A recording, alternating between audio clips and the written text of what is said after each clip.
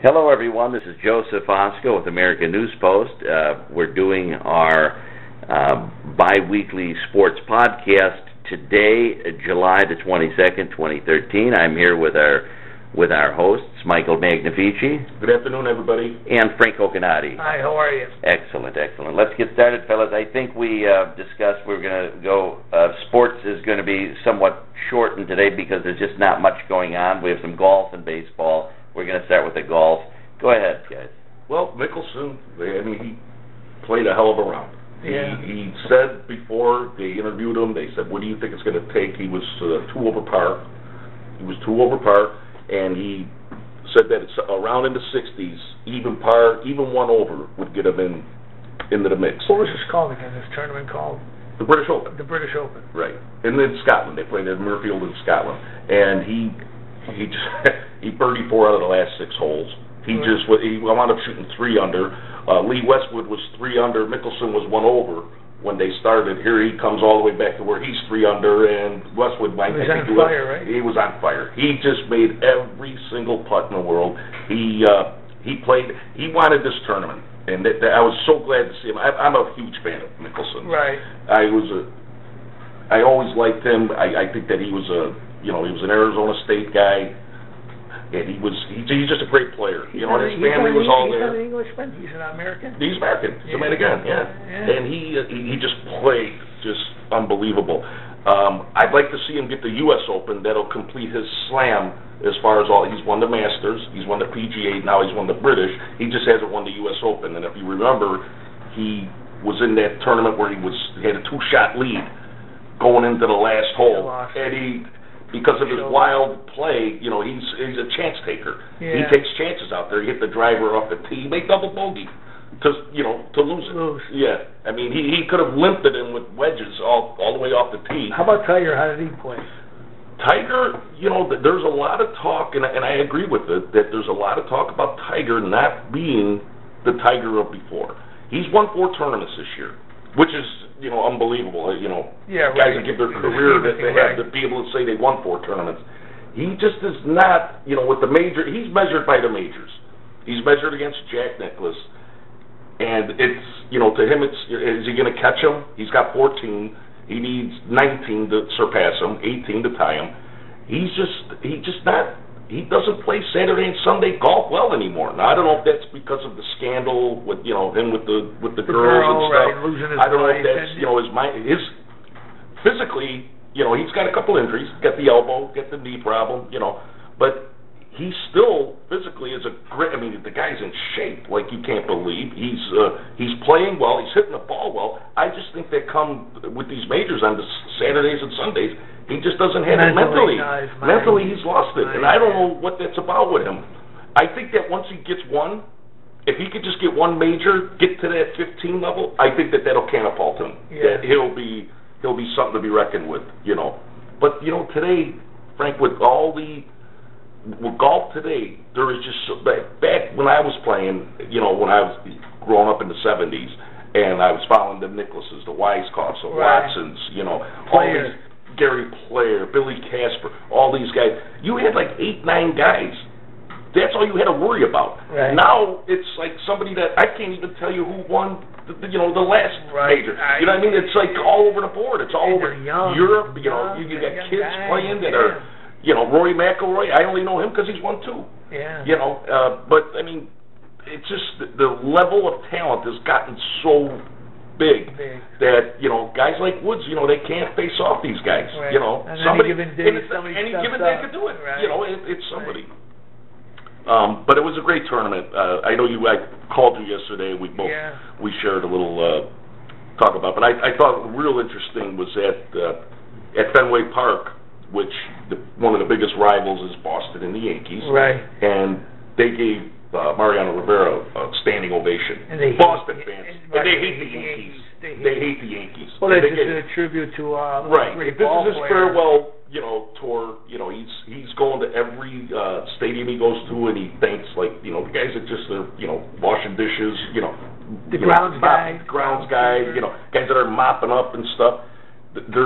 He's doing all of that, and I think that's appreciated by he's an ambassador he's an ambassador and a half Right. for He's a baseball. class act, and Very and much people so. know it. You know, his other ball players know what a great guy he Right. is. They adore him, you know, and the other thing with the Yankees too is now I guess they're sending A-Rod back, you know, to go for more treatment. Cashman, who is the GM for the Yankees, I don't think he wants anything to do with A-Rod. They want to get out of that contract. They're looking to, you know. Why? What do you think is because of the steroid? Well, sure. I mean, it's too embarrassing. This here, the Yankees are, you know, they're the machine. Right. In baseball, Right. you know, and They're the elite team. you know, the Steinbrenners have always, you know, from the boss, you know, they call him the boss, Right. you know, and they've always had the esteem as like they're the nuts of, you know, National League baseball, Right. or you know, baseball in general. Everybody hates the Yankees because they're so good. Because they're so good, because Yeah. they would pay more, they would, you know, they would take the hit on the luxury tax. They Right. didn't care. Steinbrenner didn't care. Go ahead, Right. beat me up on it. I'd rather have I want to look at the championships, Right. you know, the trophies. Well, you went and got Jeter and A-Rod at a time where they were probably the hottest ball players they were. out. Well, he got A-Rod at that time. Jeter he had from, you know, out of the right, draft I'm sorry. system. Yeah, right. right. I mean, he signed him. He signed him. Yeah, He right. kept signing them, and you know, Jeter is an ambassador of the Right. Yankees. He's the only one I've ever known that they call the captain. Right. They didn't even call Lou Gehrig or Babe Ruth the Right. captain. He's Right. the But captain. how they turned sour on him right away, huh? No, not actually. You know, he's at the end of his career, and it's going to be up Jeter, you to mean? Jeter. Yeah, it's going to be up to him to decide whether he, you know, does he want to bleed it out? Yeah. You know, I Because think he's that not playing. he's well. injured. You know, Yeah. he broke his ankle last year, and if you see him, he could run straight lines, okay, but you know, to play shortstop, to go laterally, you got to move, and I don't see him. You know, it doesn't look like he could do that. You know, I mean, they could put him on the DH thing because he has their a farm system's great. They're always bringing up something. right. I just, you know, I'm a big fan of Jeter. You know, A-Rod, you know, Jeter did it clean. A-Rod, you know, Juiced up, they're saying. Yeah, if they're saying, if all being said is true, he fooled all of us. Right, You know, right. his figures. I think it's going to be a big deal. I mean, when Oh, these names, sure. I mean, they're releasing the names now. I mean, Right, it's just, and you won't see these guys get into the Hall of Fame. No. You know, Matter of fact, they voted nobody in last time. Right. Because No, they it's didn't. like a protest of Right. what's going on. well, you'll see that like as years go on and the sports writers change. You know, as they get more youthful, Right. they're going to be more forgiving. Tolerance, right. Tolerant. Because it was their generation. That was their generation, Right. and they're going to say, you know what? Hey, I don't care if McGuire was on this Juice and right. Canseco. You know, these Sosa. guys here. How about Sammy Sosa? Sosa, and they, What's Sammy Sosa doing these days? no clue. Last time I saw, he couldn't speak English at a. Right. at the, I know he's at the last time I remember seeing him on television. I think he was Bill Clinton's guest at one of the State of the Union addresses. Yeah. Oh, that's got to be how many years ago? That was in the Yeah, 90s. The last thing I saw was he was trying to turn his skin white. He was actually bleaching his skin. Was he Was really? it? I didn't know that. You're not thinking of Michael Jackson, are you? No, it's Sammy Sosa. No. Yeah. Well, fellas, have we covered the little bit pretty that much, there is you know, to cover on there's sports? really not a whole lot. Football's You know. coming. Football's coming. Can't wait for that. Jaworski, you know, gave out his, you know, Yeah, he top had a three. good Yeah, he had good his top piece on, 20, yeah. you know, quarterbacks, top 25 quarterbacks, and he had Aaron Rodgers number one. Yeah. He had Bradley. Manning, I'm sorry. then Brady, Right. and then Drew Brees. Drew Brees. And he actually had Super Bowl winner, Flacco. You know, Flacco is the fifth, which was That's like it. shocking to all the analysts. You know, Sure. like, Yeah. I mean, he doesn't. It was shocking to me. Yeah, I didn't think he should be. I mean, he's in the- Italian, and we, you know, Yeah, well, everybody's that's Italian, I but, guess you know because of that, I like him being five. Right, right. But you know, he was. Nah, He's a great he's quarterback, a couple but of- he's not. He's a top 15, maybe. You know, 15, 14. He's in there. You know, you don't necessarily have to be the best quarterback to win a Super Bowl. Doug Williams won it in the 80. What was it? Right. 87, 86 with Washington. Washington. And he, you know, he won it. He wasn't the greatest quarterback, Right. a great athlete, but just not the greatest quarterback. Right. You know. Right. But anyway, that was interesting thing on ESPN. I think it was on. Or, yeah. Jaworski does that. He's their football. Yeah, he does. He's their football he analyst. went through each one, 25 quarterbacks. Right, 25. Countdown. He counted them all down. Yeah. He said that he talked about Canterbury. He had Griffin in there. Griffin. RG3 was I think 10 or 11. He had not Flacco. We know was 5. He had what's the kid from the Colts? I know who you're talking about. Luck. Andrew Luck. Andrew Luck. He had him. I think 8. Where was our great esteemed Bears quarterback? You know what? I don't even know if he was in there. I don't know if he had a feet. Yeah. Well, I don't know about that. I mean, he's a gunslinger. He's like a Brett Favre of this. Well, if you don't have a year this year, it's not. I think he's. Well, he needs a line to block for him. You can't sit back there and get pounded. This guy here's taking 10 hits a game, and he's a tough guy. You saw what he went through that whole year. You got to have a line blocking for him, and if he has that, he could throw the ball all over the place. I mean, and I don't mean all over wildly. He could put it anywhere. He's got a tight end now, and he's got that Brandon, right? Brandon Marshall. That's his guy. That he was with him in Denver, and that's a big thing for him. They're like their go-to hookup. Right. Well, we'll see. We'll see what happens. But anyway, like I say, there's really not a whole lot to talk about in sports. Cubs and Sox are. Cubs and Sox, Cubs are doing better, but. Cubs are doing better than the Sox. Yeah. The record is better, and I think that this, I'd like to see if the Cubs. I think that their goal is, and I don't. Obviously, they're not going to be in the playoffs. But if they could get close to 500, I think that's a huge stepping stone for them. For next year. What's the Epstein? What Epstein has done. Yeah. He's with 1 year. Was like just garbage year, right. And then he drafted. And I think that the Cubs, if they could get like a 500 year this year, I think that's like almost to them making the playoffs because they're still building. They still have the youth. And, core group of guys. Right. All right. Those of you in our audience, our sports piece is complete. I want to thank Michael and Frank for the good information. The golf stuff is always exciting during these times. And just for those of you that are solely tuned into our sports piece, you may go about the rest of your day and have a good one. For the others who like to stick around and listen to our behind the scenes, I invite you to do so at this point. I'd also like to mention to our sports listeners out there that we will be back with A&P Sports Podcast on this Thursday, which is pretty much our routine, Thursday, July the 25th, 2013. And now I think we could go into our behind the scenes segment. Guys, I just want to point out that I wanted to kind of apprise you of some comments that are coming in on the American News Post comment threads under Michael, your sports column. And they're for both of you, obviously. Both of you do the sports show. Some of the commenters are suggesting that American News Post considers doing another podcast for political corruption, where you, Michael, would have the option of being a part of it or not, because everyone knows that you're reluctant to go into certain areas. You're more willing to go into things that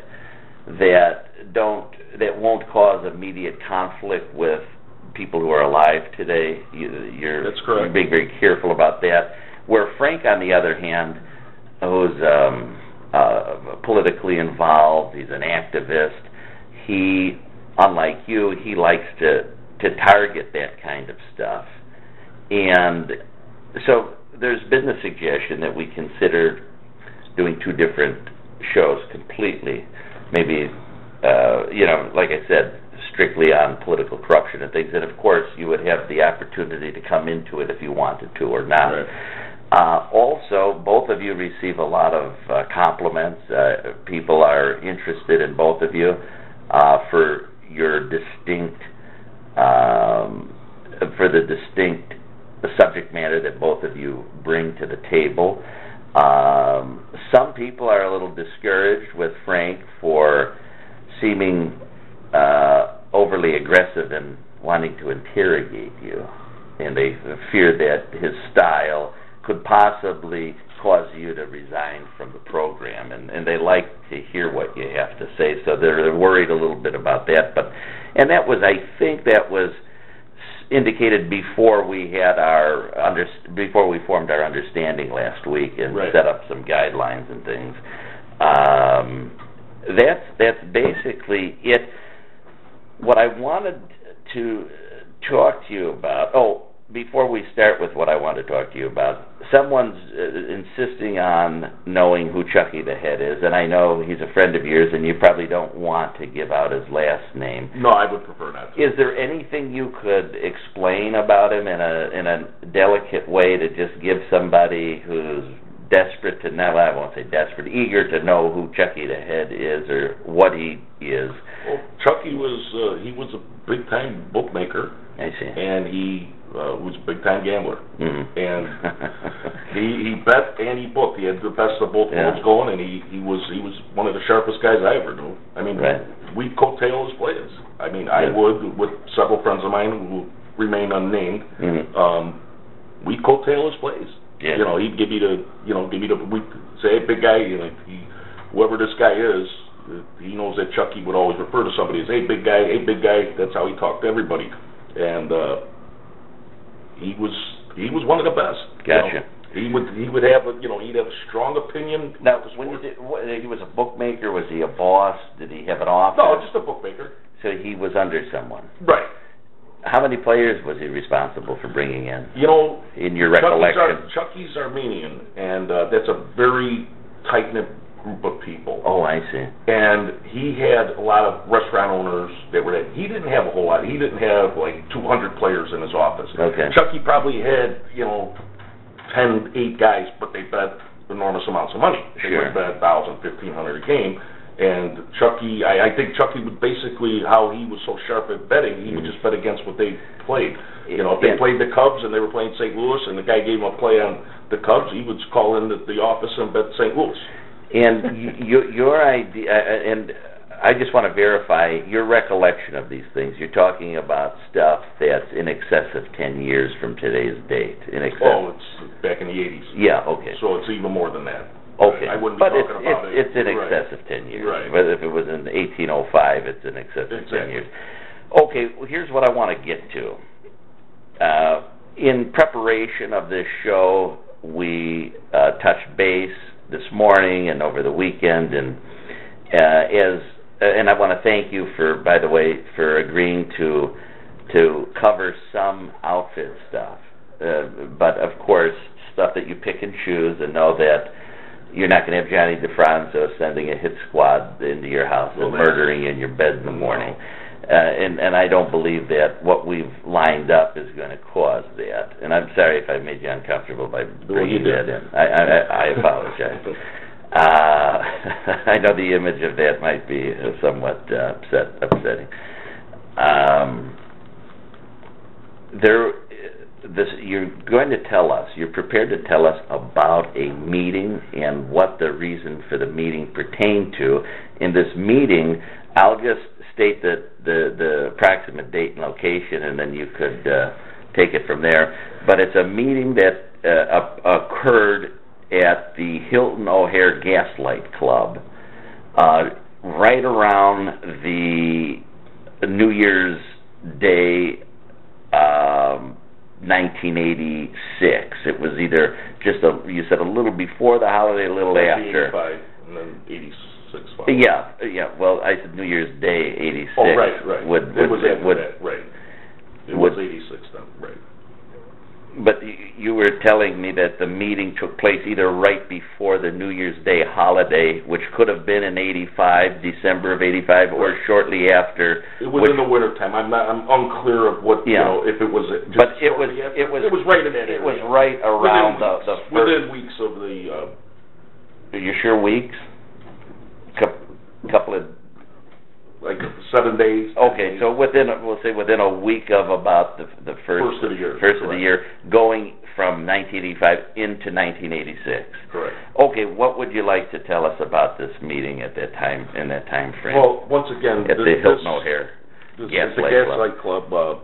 I drove Jack there, and he had a meeting. You know, if I may, I know you. How old were you when you started driving Jacks around the other boss of the Chicago outfit under Joseph Ayupa?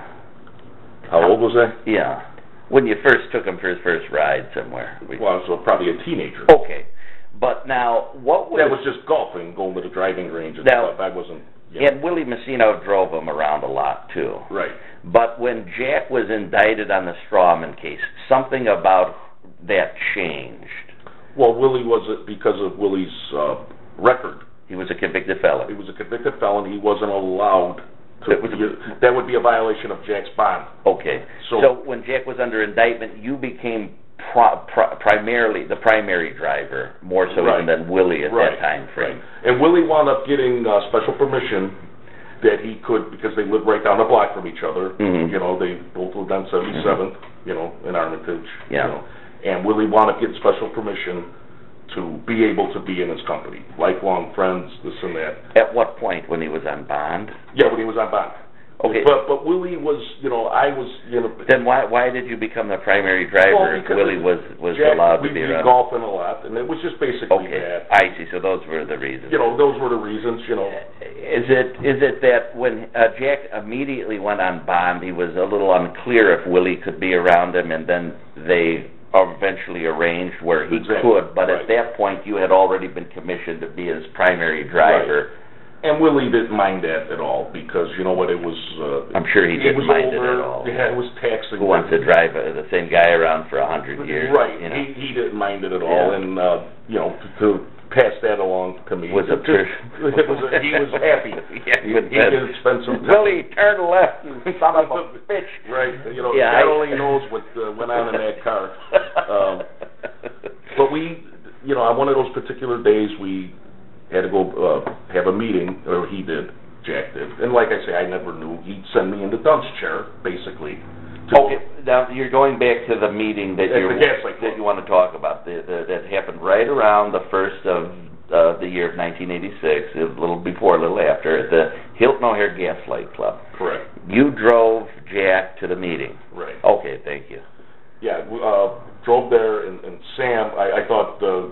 well, I didn't think anything, but when I saw Sam come in, Carlisi, who was obviously the boss underneath Joey O, he came there to that meet for whatever reason. Joey O'Brien, Joey Ayupa didn't make that meet, and he sent Sam there to do it, and I don't know who Sam was with. And he walked in alone, and he left alone. I didn't see if he had a driver or whatever. Well, Jack tells me to go sit. You know, sit a couple of tables down. Sit a couple tables down. He was talking a little loud, and I kind of got... And this is inside of the Gaslight Club at this point. Correct. And there was nobody around. Were you in the bar area or the booth area when you walk in? Or the dining room? Right in the bar where the stage is in the bar and all that. And there was nobody there. It was 12 o'clock in the afternoon. Sure, it's usually... And he just told, what did he say? Like, so we're going to the Gaslight Club? He just said, we'll go to the airport. We got to go meet a friend of mine. And he introduced me to the guy, saying that this is Mr. Benny, who I later found out. That you're inside the Gaslight Club. Right.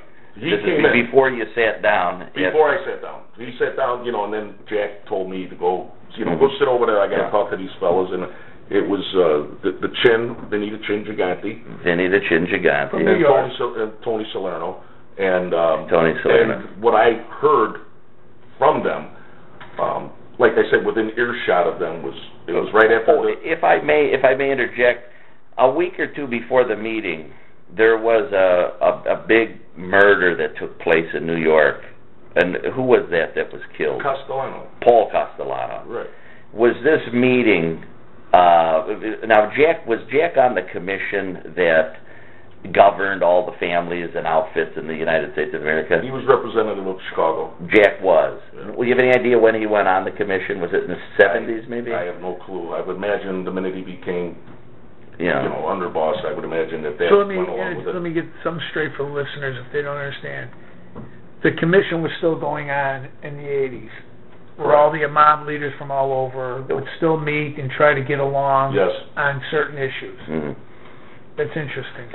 Okay, now, so this is a commission-related meeting. It's obviously not the entire commission, but it's commission people that are on the commission that were at this meeting.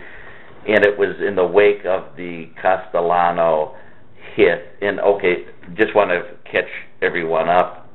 Go ahead, Michael. Well, what he had said. And who's he? When you Jack. Okay. Had said, like I say, I'm within earshot of these. Yes. Chicago is not going to put up with this bullshit. And what I got from it, like I say, they quieted it down a little bit. But what I got from what they were talking about was that Jack was not going for the fact that you just start killing bosses for no reason.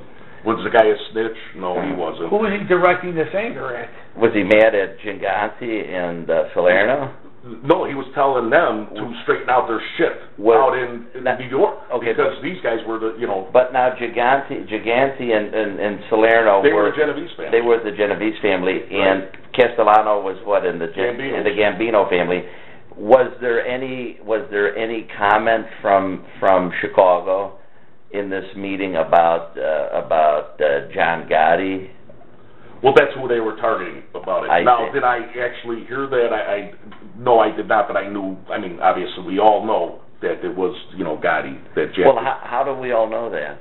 Well, because Gravano has testified that he worked on the hit. Okay, but but that was after the fact. I'm going back to the Gaslight Club when we didn't know who testified about what, and at that point in time, how would you have been able to know that they were referring to John Gotti, unless you heard the name? It was just kind of common knowledge, Common among who? Amongst us. Me? No, not you. Me. And people that are... Were there earlier conversations during the day or the days ahead, the days before the meeting that you heard Jack talking to people? I never heard Jack saying anything, but I heard other people who were just as... People around Jack. Right. And so you knew what was brewing based on what the peanut gallery was saying. Right. And they were right. So by the time you were at this meeting, earshot of these conversations, these it all made sense then. You knew what the score was. Right. I see. Okay. So I mean, it sounds a little unclear, but it isn't. Yeah. I mean, we clarified it all. It's not unclear at all at this point. But that was something. You live by the rules. Yes. I mean, Jack, JB, these guys are all, rest in peace. They're all guys that they live by the rules. And JB is Tony Accardo. And if you don't live by the rules, you got a lot of chaos going on. And that's something that these guys wanted so much against. Right. In Chicago. Right. And based on what happened with Castellano, a boss of the Gambino family, being killed by who everyone seems to believe was John Gotti, even though I don't believe, was he ever indicted for that? I'm not clear on all of this. Okay, I don't know anything about John Gotti. Gravano testified. Okay, I don't know anything about Gotti. Don't care about him either. Gravano and Gotti plotted that. Okay, so that's what you were referring to earlier when you were talking about the testimony that came out. Okay. But that's just all public knowledge. Yes. I'm not saying anything that's secret. Chicago is my area of interest, obviously, clearly. I don't know anything about don't know much about anything outside of Chicago. But it's a good education, this conversation, and thank you for it, both of you. When you heard this meeting, was it, in your opinion, that Cerrone was speaking on a commission level about Chicago's position, that they were not? I believe so. They were not satisfied with what in fact, they were upset about it. They were upset about it. That is something that about the Castellano, yes. Right, but that guy didn't. And I've heard from... And Gambino was upset about it. I'm sorry, correct me, not Gambino. Salerno was upset about it. Right. And Gigante was upset about it. Exactly. Everyone was upset about it. All the bosses in New York... Was Sam Carlisi upset about it? I believe he was. I mean, I can't sit here and tell you what I heard him say. He didn't articulate it in full detail. No, but he wasn't there for no reason. So, I mean, it was, he's with his guy, with Jack, Now, let me ask you this, Michael, changing the subject just a little bit. I mean, we have contended in the past that Jack Cerrone was a major conspirator in the assassination of Sam Mooney Giancana. Why would Jack Cerrone feel that he could take part in a conspiracy to murder a boss like Sam Giancana, but John Gotti can't do the same exact thing? What was there anything different about these two? Sure, it was different, and I don't want to, friends of mine are relatives of Mooney, Sam Giancana, but he was, off the charts nuts. Okay, but what if John Gotti felt that Paul Castellano was off his chart nuts? Was a psychiatrist brought into this to give a mental health evaluation? How does a gangster decide, whose psychiatric conditions worse than the other? Gotti decided to do that just for the typical greed, wanted that spot. And why would we think that Cerrone didn't want his piece of Giancana's stuff? It was for the better of the organization. Would the one possible difference I could think of is as a possibility? Do you think that when Chicago made the decision to knock Sam Giancana down, that they went and got commission approval for it? I would assume so. Okay, so you assume that there was commission approval to kill Giancana. I would think so. And it's clear there was no commission approval to kill Castellano. Right. So that's a big difference. There is a big difference. I mean, you won't. That meeting wouldn't have taken place if it was a commission okayed thing. Sure. There'd be no need for it. There's no need for it because they've already voted. Club meeting, yes. They've already voted on it, and they said that okay, yeah, go ahead. And very interesting stuff. With Gotti, he was an aggressive young Turk leader, right? And Castellano was a son-in-law of the previous boss, if I'm not mistaken. Brother-in-law of Gambino. So Gotti just said, you know what, we got to change things up without any approval from the old-timers, which Cerrone was considered, right? Yes. He was under Neil Delacroce, who was the underboss. Right. Underneath Carlo Gambino. Right. And when Carlo was ailing and sick and eventually died, I think it was 74, 75, something like that, and he turned it over to his brother-in-law, everybody thought that Neil Delacroce should have got that spot. Right. And there was some, rumblings, and Gotti was very loyal to Neil Delacroce. He was like a street guy. Right. Castellano was kind of like, put the suit and tie on. He go through the motion leader. Right, he was like a business guy, where these guys were street guys. So what was Gotti from New York saying to Chicago, fuck you, right? Actually? Well, basically... Because he figures the Chicago mob is nothing but a minor league anyway, right? Well, yeah, they've always felt that way. New York always thinks they're they've always above felt them. that. So when Gigante is his name, Gigante, and what's the other guy, Salerno? I've got to ask a question. Did Gigante, when he showed up at the Gaslight Club, did he have a robe on? No. Oh, okay. I just wanted. That was all the bullshit.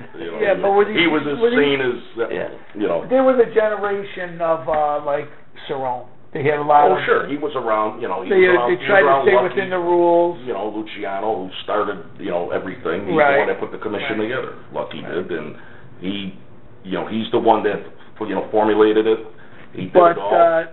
Gotti in New York are way ahead of Chicago anyway, right? I wouldn't go there. I don't know why you say that. Because they still got a lot of control over the unions and everything else in New York.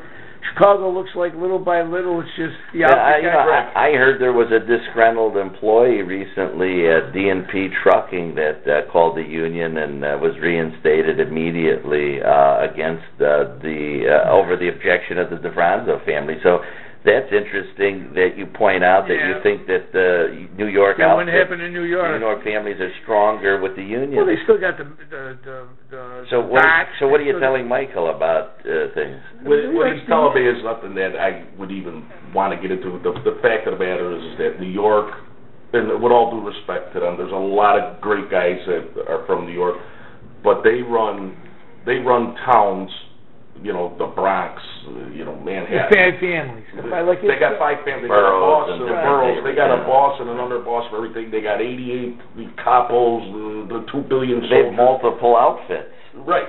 They have all of that. But they try to work together as one. Well, you see, they're killing each other every day of the week. Well, so in I mean, Chicago, how are they working? in Chicago, they're putting everybody in jail. Well, they started it. New York. The stool pigeon. When you look in the dictionary underneath the word stool pigeon, it says AKA New York. Which dictionary is this? Is it the Outfit Dictionary? How can you say that? Because it is. They're the first to steal, first to squeal. You know, they've invented it. Well, you know, Capone came from New York. Yeah, I know. And where did he wind up? In Chicago. They ended up in Chicago. But because New York is because the Family Secrets case was probably one of the more recent major cases in organized, which was an organized crime matter. I could see where Chicago, you know, it's like weak. No, Chicago was the very last outfit that really embarrassed themselves, the most recent. Well, if I'm most recent. You know, Nick Calabrese was, he was the guy that, I mean, it was one guy that brought down a lot of people. Right. You know, we're in New York. A lot of critical people. You have. Well, I would say it was the Calabrese family, period, because it was a domino effect that just kept expanding through the entire family. Right. Yeah. But I mean, you look at New York; they got 18,000 stool pigeons in one crew. You know. Yeah, but it always looks like they seem to have somebody primed for the next guy up, moving up in the minor leagues. In Chicago, it looks like. Frank, you know what? One guy. You go watch your biography channel. And when they have, you know, who blows shit. I'm not going to. And you'll sit there and watch and see these guys here, the guys that, you know, in New York, these guys they're bosses beef on bosses. I mean, it's ridiculous. Chicago's not like that. Chicago's got a whole lot more respect amongst the ranks and this and that. Here in New York, you got the five families still. As far as everybody knows, I'm not in New York either. I don't go there. I would never want to live there. But in Chicago, it's got one boss all the time. One major boss, and what do you call them? The guys that are the capos. The capos. And the capos look like they don't have any kind of power. So the capos in Chicago all are with the same family, obviously. It's not like a New York. Well, I know in Chicago we got the Chinatown crew, we had the Grand Avenue crew, we had the Elmwood Park crew, Melrose Park, but they were all controlled by... Would Melrose Park and Elmwood Park be considered the same right now? Or would Melrose Park and Cicero be... They're all different. A little uncomfortable talking about that. Okay. Just so, you know, talking about New York guys is one thing. Yeah, but New York, to me, is... They're... they still can't. They have the New York outfit still has, as far as you know, what I see and what you read. They still got the unions. The politicians are still scared of the unions. There, our unions here up on the you can't say that Chicago and New York, the two cities that you have a crime culture, very significant crime culture, an organized crime culture. You have people that are being born into it on a daily basis. That from the Capone days all the way until now, people are continually born and raised and married in and acquainted and associated into this culture, where court reporters, the people that grow up and become court reporters, and they get in because their uncle knew somebody that knew somebody, and now they're in there, and they're wrapped up in that culture, and they automatically bend over backwards for other people in the culture. Police officers become police officers. They go to work on the department because their uncle was a captain and could get them in, and their uncle was under Teacher Mooney, and it's the culture, and the culture goes on and on and on, and therefore this whole thing goes on and on and on. It may become camouflaged at certain points. It may be not as well defined by the general public or understood or discoverable, but the culture is there. Yeah, it is. I think the best cure for the state of Illinois is to dissolve it and expand the borders of Wisconsin and Indiana to just meet halfway right over the state of where the state of Illinois used to be, and every elected official should be barred for life, forever holding office ever again in Illinois. Completely on county, state, local, and federal in Illinois. They should be out of a job for life. That would be one way we might be able to limit the culture or compromise the organized crime culture. I'm sorry, I'll slow down a little bit, and I'm sorry, Frank. Was I talking over you? No, I can't agree with you more. I mean, I think it's so deep in the state that I don't see any solution right now. And these guys and the outfit keep flourishing under these politicians, and it just keeps going. The culture. Yeah. It's not something in the water. It's the culture. Yeah. Michael, you were talking about New York and beefers, 18,000 stool pigeons, and etc. Some people call you a beefer because you're doing a sports podcast and you're allowing for the discussions to go off a little bit into things that a guy like yourself should otherwise have no part in. Others are saying, no, Michael Magnafichi is not a beefer. He's not. He didn't put anybody in jail. He hasn't revealed anything that is causing people to disengage in whatever they're doing with whatever it is they do, and that you're just talking about things that may raise an eyebrow or two here and there, but at the end of the day, it's not really affecting anyone. So your fans are saying, no, he's not a beefer. A beefer is a guy like one of the Calabreses that got on the stand, put his hand up in the air, swore, testified, convictions came out, people were hauled off to penitentiaries or prisons or whatever, and well, I would never talk about anything about that anyway. Mm-hmm. You know, I signed up to do a sports podcast. Thank you. If you want to talk about some things that innocent stories from 25 years ago. Well, when you say innocent, nothing that you ever said about the outfit is truly innocent. What do you mean? The fact that nobody can get in trouble for it because they're all deceased. And I gotta agree. And he's not hiding behind some curtain. Right. He's sitting out in the open. And one thing I was telling Michael over the weekend, Frank, when we were talking a little bit about, what story he'd be willing to share today, and we know what the story is down. Thank you again, Michael. It was valuable information. It was very powerful, the commission. When we were talking over the telephone, Michael and we were trying to gauge what the perception of other people's perception is of what he's doing, and I said, Michael, everybody's got an outfit story. Hell, Johnny DeFranco himself told me at the Loon Cafe once, after I showed him an Uncle Fester head that I was planning to send to the attorney Jack Cerrone's now old and former nightclub that I don't even remember the name of it. It was somewhere near Michigan Avenue. It was some ridiculous Sinatra memorabilia place, Rat Pack or whatever. And I remember being at the Loon, and I asked Johnny, are you going down to the grand opening of Jackie Cerrone's new nightclub? He said, no, of course not. And I said, well, I'm sending a present down there, a business warming present, a grand opening present. He said, no, you're not. He couldn't believe that I would do that. I said, I'm going to go get it and show it to you. I brought this box into the Loon. I put it on the bar. I took the top off, and there was a head of Uncle Fester. I bought it in a Halloween store. It was right around Halloween time that the grand opening took place. So the Halloween stores, the Kmart, Target, whatever, the Halloween aisles were loaded with all this sort of memorabilia. And it was actually a candy tray that had a little button, and you put the candy in it. There's the Uncle Fester head there. You push the button and take the candy, and the head said something like Happy Halloween, and the eyes, and it groaned. It went, and the eyes went back and forth. And Johnny looked at the Uncle Fester head. He spit out his drink. He had his vodka in his mouth. He spit it on the floor.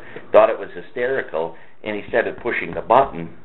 I don't know what I did with it. Oh, what did I do with it? I sent it to Jackie Cerrone. I don't know what he did with it, but I would be certain that the fingerprint of, I don't know if he hit it with a stub finger or his real finger, but his fingerprint might still be on that button to corroborate my story. But he pushed the button And it was, the moan was fainted. It was not a clear moan. It wasn't as powerful as it was supposed to be. The only directive Johnny gave me on that was, he said, you better change the batteries in that thing, because he wanted it to really yell when they pushed it. And then I remember when Johnny took a look at the note, it said, I put it back in the box. I had a friend of ours that owns a courier service, and maybe it wasn't our friend, but I had a courier service come and get it from the loon and bring it down to Jackie. And Johnny said, how do you know he'll open that? I said, oh, he'll open it. Take a look at the card. And it said, to Jackie, my pal Jackie, congratulations on your new joint, your friend Joey A. And Johnny said, but you've got Joey A's name on there. You go, why would you do that? He's not sending it, you're sending it. I said, well, then I pulled the note out a little longer. I said, well, look at the explanation on it. And it said, Joey A, comma, your friend Joey A. Fosco, because my middle name's Anthony. And Johnny said, oh, your middle name's, your initial, you're Joey A. Fosco. I said, yeah. He goes, oh, I didn't know that. Now you explained that I see the note. He goes, that's pretty clever. So when we sent that down by Jackie Cerrone, I had some inside people over there mention that he was not too happy about it. It was just a gag gift, Michael. Now, Michael, you love Jack Cerrone Sr. like a second father. Correct. Isn't that correct? Yes. I mean, does it make you want to put a fork in my Adam's apple that I did something like that? You probably would rather I didn't. I would rather you didn't do it, obviously, because the tremendous amount of respect and love I had for the man. I just wouldn't want anybody poking any fun at him at all, especially Uncle Fester. Wasn't there a story where you guys were downtown one night and Jackie, the old man, got a little boisterous with a pianist, and the pianist made a comment to him and said, hey, take it easy, Jackie Coogan. Yeah. And that was the guy, the actor that played Uncle Fester. Yeah, we were at Faces, and and he had been, in the tip jar, the fishbowl. Yeah, the big fishbowl. Jack was, dumping in 20s and 10s and this and that. And when he said to Jackie, take it easy, Jackie Coogan, I'll play the song I want to play. He says, yeah. And he reached it. He didn't hit him or he just reached in that big fishbowl, took out everybody's tip that was in there. He said, now you get nothing, and put it in his pocket. And that guy he didn't realize how lucky he was. Well, that was the best that could have happened to him. Because I was shitting in my pants because you don't know this guy say bust a chair over this prick's head. Bust a chair, he'll break his fingers. Won't be able to play again. But he just went to now you get nothing. And keep playing. And he played the song that Jack wanted to hear. But anyway, we got way off the sports once again. Well, no, we ended the sports and we were on the behind the scenes stuff, which is never sports related, as you know. But I get the feel you're at this point probably you would like to end the behind the scenes. Yes, please. Frank, any last thing you want to? Just that I hope the listeners understand what they just heard today about the commission. Very interesting, valuable. The commission up until 80s is still around. And maybe later, we just didn't ask that question. No, I think it's still around. The point is, everybody thought the commission was broke up in the 50s, when John Kennedy was around. Yeah. But Mike just verified it's still around in the 80s, that there was a uniform ideal, and that they all tried to work together as one, the outfit. Yeah. It survived. It certainly. And the pressure that Gotti caused a lot of these guys wasn't really known until anyway. Yeah. Right. I mean, that people were upset about the hit. So what we did learn, to clarify what you're saying, that the commission certainly survived the Kennedy administration. Absolutely. Yeah. Absolutely. Yeah. All right. Okay. For those of you who forgot, we will be back Thursday with our sports piece and another behind-the-scenes piece. Thursday, July 25th, 2013. Have a wonderful couple of days until we talk to you again. We'll have some baseball to talk about by then. It's getting back in the swing after the All-Star game. More football. It's going to be interesting to see what the off season moves that these teams are making. And especially the Bears. I mean, Yeah. they get a new coach. And for the record, when I went into the whole explanation on the Uncle Fester head, I was building up to a point, and I got so enthralled in describing the story, and so moved by some of Michael's facial gestures as he was listening to the story that I was distracted and lost my point on that story. So, but I don't remember what my point was, why I brought it up, but nonetheless, it was still an interesting piece that I did provide regarding Uncle Fester. I guess that's it then, guys? That's it. We'll see you on Thursday.